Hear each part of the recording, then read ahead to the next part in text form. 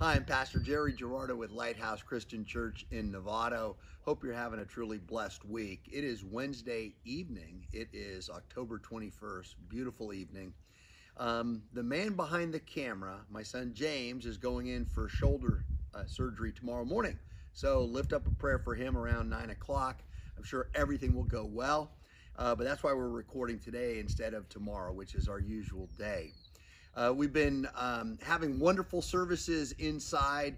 Everybody's been working so hard. It's been wonderful to meet together.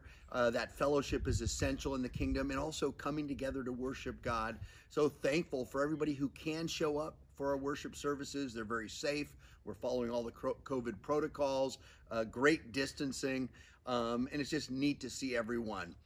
But we also know that not everybody can be there, and we're very thankful that you can tune in. If you can't come, that you're tuning in faithfully on Sunday mornings or checking the services out during the week on YouTube and Facebook.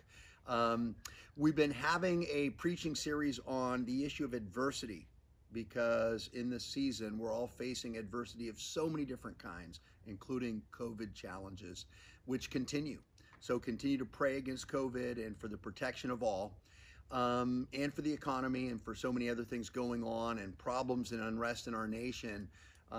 It's important that we continue to not just pray for God's hand and all of these things to bring about peace and stability and protection and God's favor, but it's also important that we live our lives in accordance with God's values.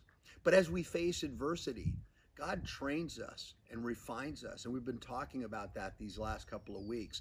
This Sunday's message is another message about adversity, and it's how God trains us to be overcomers by facing adversity.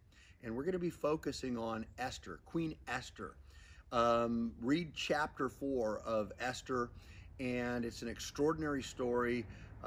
You will fall in love with Esther and her courage, and how God appointed her to be the one who would step forward, face the challenge, and be the overcomer who not just saved herself and her family, but also saved all of the Jews who were in exile in that season. So it's an extraordinary story with a lot of really precious lessons. And one of the most famous verses, the quote is, "For such a time as this," because God had appointed her to be at the right place at the right time to save the people.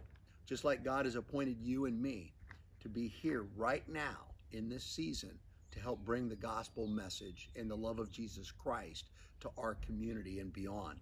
So God bless you. We look forward to worshiping with you this Sunday, 10:15 at the Lighthouse or live stream.